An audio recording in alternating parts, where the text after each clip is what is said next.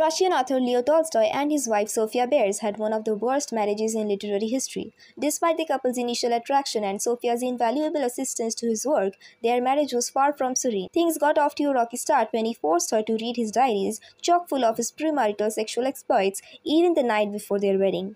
As Tolstoy's interest in spiritual matter grew, his interest in his family waned, leaving Sophia to shoulder the burden of running their ever-increasing business and navigating Tolstoy's ever-fluctuating mood. By 1880s, with Tolstoy's disciples living on the family estate and the author cobbling his own shoes and wearing peasant's clothing, an increasingly angry Sophia demanded him to sign over the control of his publishing royalties, lest he might bankrupt his family. By 1910, the deeply unhappy 82-year-old author had seen enough and fled from his home in the middle of one night. His disappearance caused a media sensation. After a few days, he was found at a railway station followed by a huge crowd, media, and his wife arriving there, but he refused to return home. On November 20, 1910, he passed away from pneumonia.